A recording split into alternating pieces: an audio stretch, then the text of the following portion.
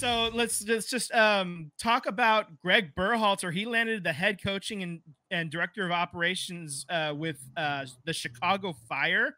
He's going to begin as soon as this season ends. And okay, cool. I mean, he wasn't. He's literally Thibodeau of the New York Knicks. He is the head coach and head of operations. Yeah. It's yeah, that's wild. Yeah. He's dude, that's called falling forward, right? You know, failing up. Yeah. Yeah. I mean, he was an NWSL coach before. That's kind of where he belonged in our opinion, anyway. So this is where he belongs, and I mean, I think he definitely is good about building the camaraderie part of it, you know, and in NWSL when you, I mean, in NWSL, in MLS when you don't have to worry about relegation, if you can build camaraderie and guys like each other and play well with each other, that could get the job done in MLS. MLS is kind of a dog shit league, if we're being honest. So, so there's an opportunity there for him to succeed, to be sure.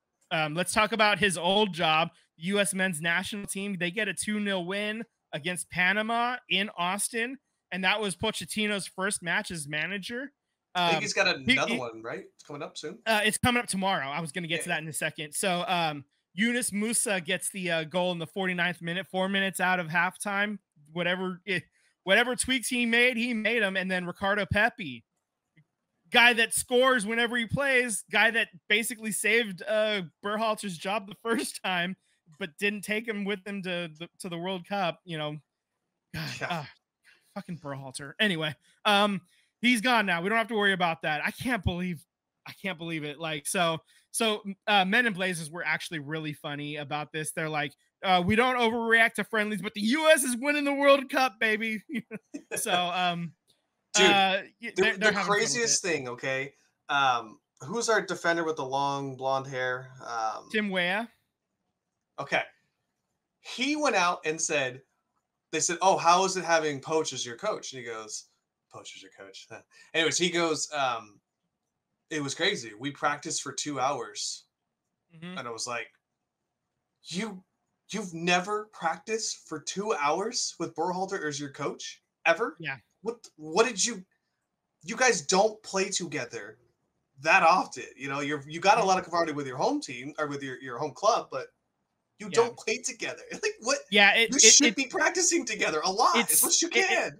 It sounds like the U.S. men's national team hasn't been like, you know, running, like building up the running and the fitness like that since Bob Bradley, you know, the early 2000s when they had that miracle run into the into the quarterfinals in the World Cup in 2002. Like that's the last time they were running like this, you know? It's crazy. Like I don't need you doing sprint drills, right? Because you do that probably with your home club, but you should be practicing drills and set pieces for 2 hours minimum. I mean, right?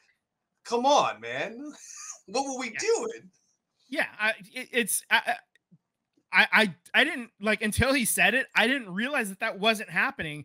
And I get like the first practice, you know, maybe you're not running them as hard, and Poch was doing that for that first practice, but to never, ever, not once. It's crazy, man. Games are 2 hours long, guys. I mean, you get the halftime in the middle, but it's, you know, 40, you run for 45, you get halftime, you run for another 45 and stoppage time as well. Like, come on. It's 2 hours for a game. Every sport has a simulated game, okay? You're telling me the U.S. men's national team never fully simulated a game. It never happened. Yeah, not once during training. That's crazy. Not in the last, you know, decade and a half at least.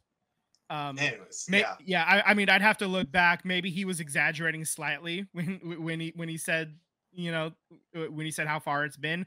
But I mean, maybe Jurgen Klinsmann did it a little bit at the beginning when he first got there. But I mean, to say it never happened. Never? Okay. Anyway, we're moving on. So the next match is this coming Tuesday against Mexico.